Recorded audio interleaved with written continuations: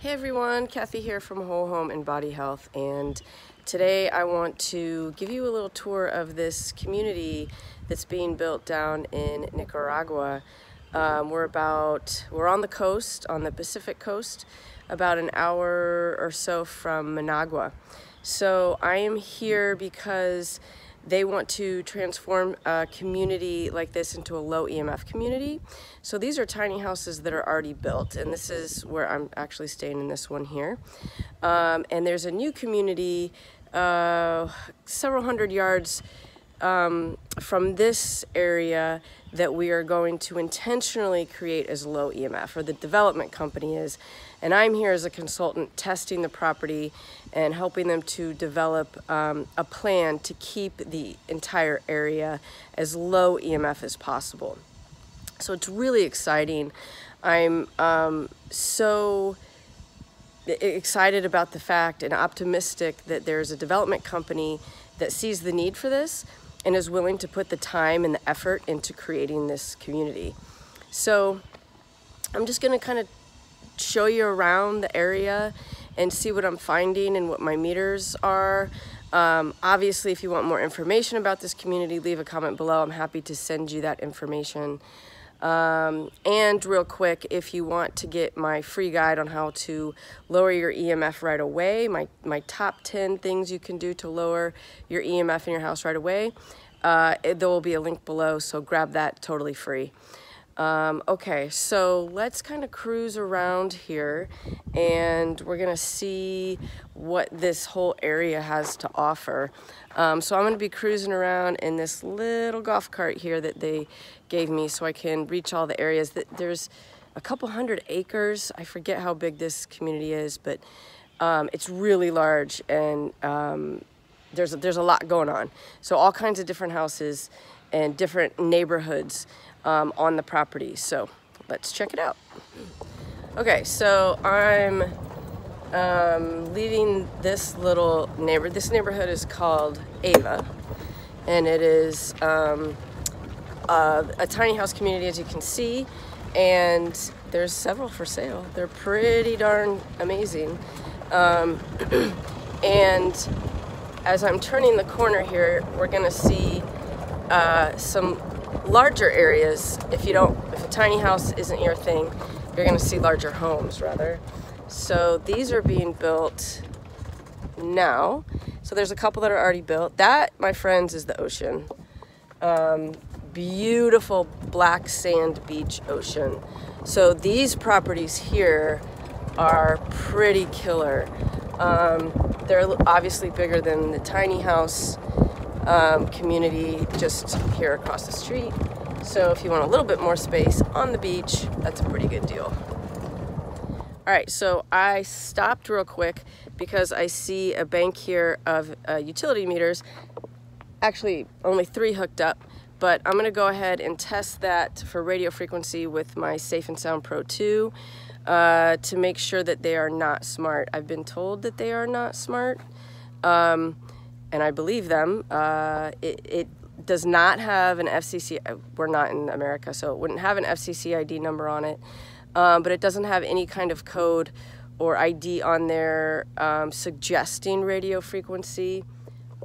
All right, so I am going to measure, and this is how you measure a smart meter, everybody. So you want to stand 3 feet away with your meter, and I'm going to keep an eye on the max readings. So the peak readings at the top is just telling me kind of what's happening as we go, and the max reading will tell me if I'm getting a pulse.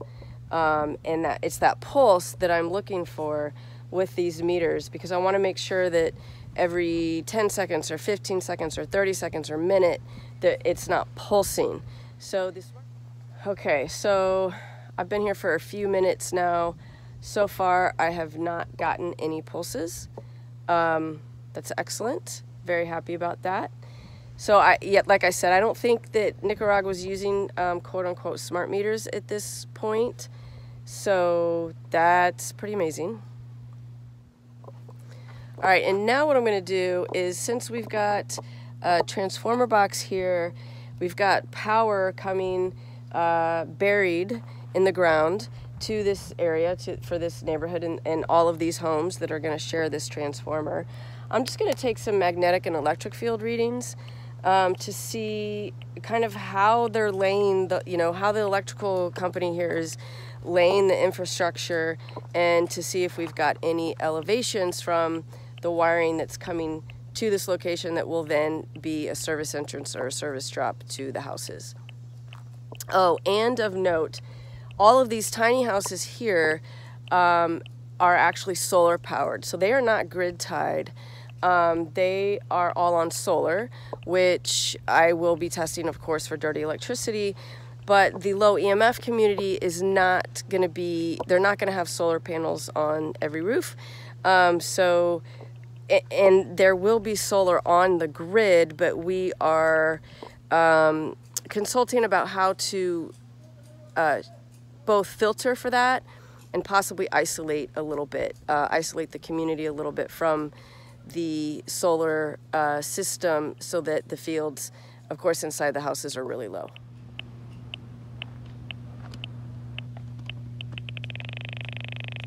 Okay, that's to be expected, and actually it's pretty low. I'm only getting 6 milligauss on the transformer.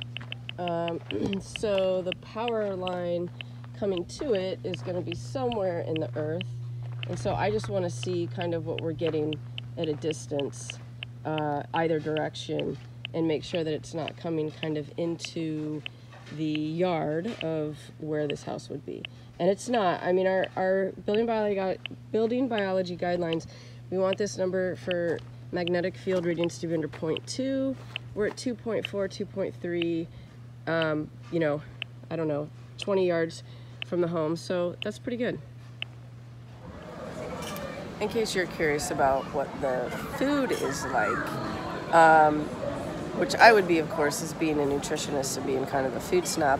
So I stopped real quick at the restaurant, which is right by the pool, and I'm having a little breakfast, which is a little tropical fruit. I will not eat all of that. I will save that for later, and some farm fresh eggs, which are pretty incredible. For lunch and dinner, they have pretty typical options: chicken, steaks, hamburgers. It's good. You know, I would probably be cooking more often and going to the local markets for that. But the restaurant here is pretty decent for what it is. Okay, so I've been measuring several times per day over the course of the last few days. So my goal here is to get measurements, you know, several different times during the day, on different days, to make sure that I'm capturing peak times and all of that. So this is actually the general area where this new community is going to go. So behind me, you can kind of see the edge of the tiny community where I'm staying. And actually, it's further back in this dense forest. And it is, it butts up against a teak forest, which is super cool.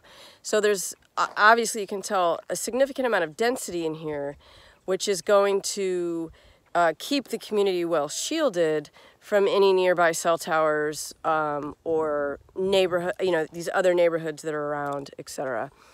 There is a cell tower pretty far, I don't know the exact, I don't know, a mile, 2 miles away, that is impacting the community the tiniest bit. So generally inside this area, I'm getting about 0.01 to 4.5 microwatts per square meter, which is pretty incredible, because in the average house I walk into, you know, I start off in the thousands, and there will be hot spots of millions of microwatts per square meter from their stuff. It's not uncommon to get 6,000, 7,000, 10,000. That's, you know, outside. That's getting a little bit high in any given neighborhood in the U.S. Of course, that has to do with, you know, stuff in the neighborhood and nearby cell towers. But it's perfectly normal to get 1,000 microwatts per per square meter in a city with a lot of cell towers, which all cities have. So the fact that I'm getting under 10, that's typically my goal as a building biologist. I want to get the area under 10 microwatts per square meter because that seems to be an area where the largest majority of people feel good. Now, there are certainly people that are going to need it to be lower. It's a very rare person, but they definitely exist. And the good news is how they plan to build with these dense concrete walls. They block a significant amount of the radio frequency. So I did test a house over here earlier today in a different community that is in a direct line of sight of the cell tower, and I was getting about 1,200, 1,500 outdoors, but inside I was getting under 5, except when I got to a window, and in the window I was getting about 300 microwatts per square meter. Now that's in a direct line of sight of the tower. This community will not be. It will be heavily protected by the density of the teak forest and the trees. And this home is going to have the ability to shield the windows and do some things to and plant some trees and do some stuff to reduce their exposure as well. So the highest level I got in here today was 25 microwatts per square meter. That was one little spot. That was the highest peak. It was a real quick pulse. And then everywhere else, I got maybe 5. I mean, there's a lot of lots in here, 80, 100 lots. So 25 was the highest, and then I was typically around 2, 3, 4. Occasionally I got a 10, I got a 16. And that's the highest number I've gotten so far with my measurements in the last couple of days. So on other days, the highest number I got was 6. And then inside some of the other lots, it was under 1 most of the time. So this is extremely low. And, you know, inside the community, there's going to be rules where people can't have Wi-Fi. You know, they can have a hardwired internet, but you're not going to be using your phone in there. You're not going to be, you know, using your soundbar and Alexas and all of these wireless devices. There's going to be rules against that to keep the community low. And then, you know, I fully anticipate and expect it to stay this low. Inside the house, it's going to be 0, under 1, given the thick concrete walls. You know, that highest area I got that was 25, occasionally maybe, gosh, maybe you'll get 1 or 2 inside, which is extremely low, much lower than most places you can get inside the U.S. So yeah, that's the lowdown on the community. Of course, there's no electric or magnetic fields because there aren't power lines yet, but the walls are going to be shielded.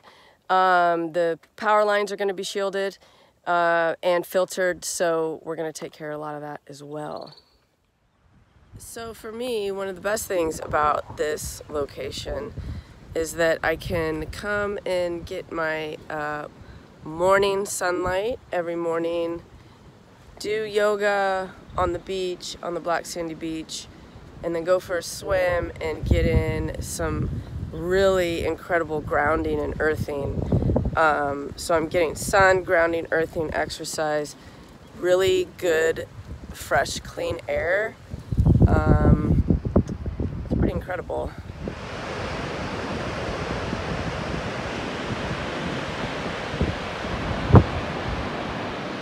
Check out how there's no one on the beach.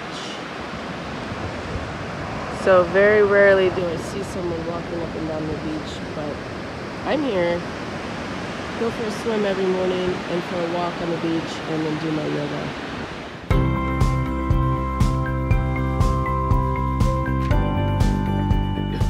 All right, everyone, it is the next day. I'm doing some more testing. I'm actually in one of the more developed communities here called San Diego. Some beautiful homes. that you can see around, a lot of lots still for sale. This community does have a more direct line of sight to the cell tower, which I will show you in a second. It's over here. You can't see it at this moment, but I just wanted to show you some of the readings that I'm getting here for these houses that already exist and are in the line of sight of the towers. So 200 here, which honestly, given the way we live in this world today, isn't that bad. It's actually pretty good. So you can hear it. You can hear the antennas. And there's a spike of 354. So, you know, there's a lot here that's for sale. So this house, once this house here will be lower once this house across the street is built, and more trees are planted, etc. So again, the highest reading I've gotten in this community here is about 1,600, although there was one corner lot in the distance that actually measured 6,000 because it had the most direct line of sight to the antennas. So that's obviously high. But the already existing communities, you know, a little bit elevated, but like I mentioned yesterday, in the house that I tested, while it was about 1,200, 1,500 outside, inside, significantly lower, and they're going to drop that even more because they're going to shield the windows, which is the weak spots. So I'm going to drive around here a little bit and show you a little bit more of this community and the already existing homes.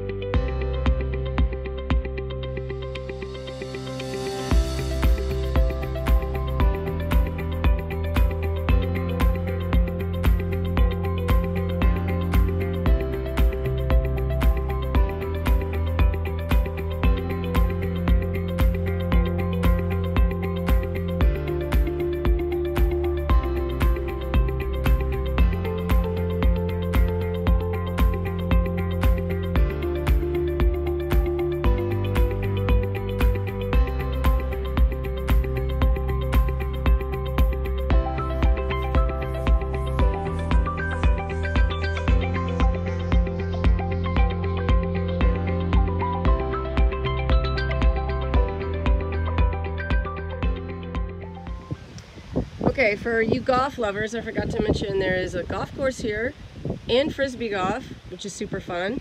The area also has horseback riding, a turtle sanctuary, massages, bonfires, volleyball, beach volleyball, swimming of course. There's a lot of activities to do here with your family. All right, so we've got a soccer field and a tennis court, if you enjoy that. And here's the teak. This is the beginning of the teak forest that has been planted at the beginning, the edge of the planned community, which is pretty cool. Okay, now I'm much deeper into the proposed area. I'm incredibly low. Look at that, 0.3. And somewhere over in this area, they're actually planting a food forest. So it's going to be a really cool area with some pretty cool, I don't know, technology to have, like, it's not a garden, but a food forest, they're calling it. So they're going to have, you know, native grown fruits, trees, vines, vegetables, some just awesome stuff, and a park kind of over in this area as well. So how awesome would that be to say, oh honey, go get me a mango, or whatever. Just super amazing, and just like what an incredible lifestyle. So I just want to talk to you for a second about what it feels like out here. So that's an important thing for me as a building biologist, especially when I'm working with sensitive people. You know, when I consider myself to be mildly sensitive. I mean, that's how I got into this field. But I do not pretend to be exquisitely sensitive like many people are. You know, I flew down here. It was, I don't know, 12, 13, no, more like 18 hours of travel. And, you know, while I felt a little gross, I wasn't in pain. And I fully respect that there's many electrically hypersensitive people that would be too difficult for. But I want to talk about, you know, the general feeling, like even though my meters say everything is amazing, there's, your body is the best meter. So we really, for a sensitive person, we really have to talk about how it feels, not what our meters are saying. So as somebody who's mildly sensitive, I can recognize when I'm in an environment that is clean. It feels lighter, it feels calmer, it feels, you can feel the energy, the Earth's own energy. I notice this when I'm in a home and we turn the power off because I'm trying to figure out where specific elevations are coming from, and we're trying to get the home as low as possible. When I turn the power off, I can feel it, I notice it. All of a sudden, everything just calms down and it feels lighter. The homeowners usually say they can feel it too. So I know it's not just a placebo for me because I'm not expecting it, I'm not thinking about it. I just realize every time, oh, there's that feeling. And I've noticed that for years when I go hiking. When I'm out of the city, when I'm in a forest, when I'm hiking and I'm away from these frequencies, I've always noticed that too. I didn't know what it was. This is long before I even knew the term EMF or radio frequency or electromagnetic fields. But I would always say, gosh, the air feels so good. And so here, right now, I feel that. I feel that substantially. In fact, on the whole property, even in some of the areas when I'm in the restaurant and, you know, people are using their phones, I'm still feeling that feeling, that calm, awesome, you know, relaxed, light feeling. And part of that is because the environment is lower, and part of it because we're near the ocean. We've got negative ions here. We've got this dense forest. You know, there's a lot of reasons why the energy feels so much better here. And so I'm really excited about the fact that I'm getting that here, and that it just feels, it feels really special. Yeah. Okay, so I've been walking around for about 10 minutes with my meter on, and the highest reading I've got is 0.5. So I'm kind of to the north of the development and somewhere in the middle north area, if that makes any sense. But this is the lowest I've gotten yet for that amount of time, 0.5, which is pretty incredible. So, you know, what all this tells me is that there will be times when there's high traffic on the weekends, when more people are coming into the community, that we might get a few little spikes here and there. But it's Sunday afternoon right now, so people are leaving, and it's much lower. So, you know, if our highest peak is 25 on the weekend, I feel pretty comfortable with that. I'm a little lost. Been driving around for a while. This is dense, and it's a big property. I don't know where I'm going.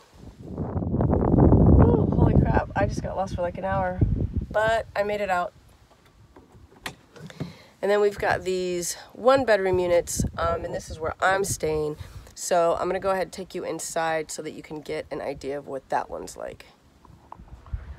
Okay, so this is obviously the front door. Got a couple little chairs there, which are actually quite comfortable. Outside, here is the utility room. So we've got a washing machine here. Sorry again about that wind. Here's your solar panel and your breaker panel. More solar equipment. Exterior, here is your water heater with propane. Okay, here we are. So, a nice little size. You know, this is a tiny house. Maybe, I don't know what we have, maybe 150 square feet or so. So kind of a mess here because all my meters there. Little dish rack, little sink, and a nice window, a little gas range. There is no oven, so you're not going to be baking, but this gas range is nice with a hood. Small little fridge, but it's not, it's kind of a decent size. I got leftovers in here. If you're just 1 or 2 people, it's a pretty decent size. Here's your bathroom. Just showered, so I'm trying to dry out the towels there. It's kind of nice. Just show you inside here. So we've got tile and a nice shower head there. A window in the unit, which is awesome for ventilation. And then here's our living space. So I just set up my workstation here. So I've got my external keyboard, and actually you can see I've got my Ethernet cord, which is connected to the router, which is in the back of the TV, and I've got it shielded with the shielding cloth, which drops my exposure a good 95%, so that I can sit here and work on my computer because I've got a lot of reports to write and that kind of stuff. So another window here. We've got another big window in the front as well, up the entire wall, which I love. The problem is we're supposed to be keeping the windows closed to keep it cool during the day, so that kind of bugs me, but I obviously do have some of my windows open. And then here we go to the upstairs. This is a little bit of a precarious stairwell. The stairs are a little bit steep. It's not a problem, except, you know, when you wake up in the middle of the night and you're a little disoriented, you need to go to the bathroom or something. It can be a little challenging. So here's the bedroom. You got a nice big cabinet space for, you know, hanging stuff and drawers, obviously. Little bedside table, a bed. Really simple, which I like. And then here's the opposite side here with that big window if you wanted to open it. You've got a mini split for cooling here. And then you've got an outside. So let's step outside. Ooh, the wind is strong. Okay. So you've got this nice little deck outside. It's pretty small, but you could put a nice little chair here. Kind of sit here. You can see the ocean. Wave to your neighbors. All right, heading back inside. Just to give you a final overview of the place. You can see obviously into the downstairs from upstairs, but it's pretty cozy. It's a nice little vacation spot for 1 or 2 people. If you're into tiny living, this would be pretty cool. I think it'd be a little bit too small for me because I don't really have a yoga space. That's really important for me, is to have a dedicated area where I can do my yoga every morning. You might be able to make that work here. It's a little tight, but otherwise it's pretty nice. I like the design and I like the layout. Okay, so I've been here for 4.5 days, almost 5 days. I leave in the morning. I've done a load of testing here. I've been getting a sense for, you know, the electromagnetic fields on the whole property, just a sense of what it would be like to live here. and my takeaways are this. I would live here. I think the geography is incredible. The ocean is amazing. The people are incredibly nice. I've had a really excellent experience with ECI Development Company. The team is amazing, good people. They're sincere about this community. They're fun. It's been really great. Now I do know that there are challenges when you're developing in a developing country. The pace here is a little bit slower. Things can get caught up. You can have delays. You know, COVID in the last 3 years, of course, changed a lot, and there were certainly delays with building and that kind of stuff. So there's always a challenge with that. You know, living in another country that's not your own, moving away from your family and your friends and your culture, a different language, different food, that can be challenging for anyone. That's not everybody's cup of tea. You know, that's a big consideration. If I were in a position where I could leave my business, I could make enough money remotely, I would live here. From a health perspective, I think it's pretty amazing. The community is going to be awesome. You know, for an exquisitely sensitive person, it might not work. So, you know, full disclosure here, it's going to be an electrified environment. There will be a little bit of solar. There will be a grid tie. You know, there's going to be electricity from the grid. And that's not going to work for every person. It's going to be dramatically lower EMF than most 99.99% of homes that exist today. I mean, no question. But I'm not going to sit here and say that if you're exquisitely electrically hypersensitive that it's going to work for you. It might not. I would never say that in any circumstance because we just don't know. But for the majority of us that want to live a healthier lifestyle, maybe we're somewhat sensitive like myself or more, it's going to be pretty awesome. I mean, not only is the community going to be low EMF, but you've got the beach, you know, and the sun all the time, which are critical for overall health, with the food gardens and, you know, the ability to grow your own food, get local tropical fruit. That's going to be amazing.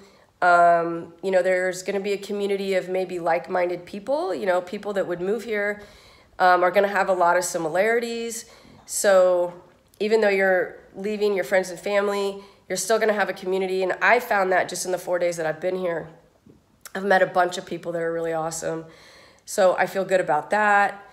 So yeah, if I could kind of drop everything and move here, I would feel very comfortable doing that. You know, for some people, I mean, if I was really wealthy and I could have a home in the US and a second home here, boy, that would be pretty fantastic. So for those of you that are in that position, yeah, I would 100% go for it. Or for those of you that are just trying to get away from the hustle and bustle and you want a more healthy lifestyle, low EMF lifestyle, I think it's pretty awesome. I'm really happy with it. I was worried before I came down that it might not meet my expectations, but it has. It has met my expectations and more. So I'm pretty excited about it. Yeah. So if you want more information about this community, I will leave some information below. And again, feel free to reach out to me. I'm happy to speak about this with anybody. You know, I tried to give you a ton of information here if you're considering it or if you're just curious about what's going on here. So yeah, leave any comments below. Do all the things, the likes, the subscribe, whatever, the bell, so that I can continue to get this information to more people. And hope you found this one helpful, everybody, and we'll see you next time. Bye.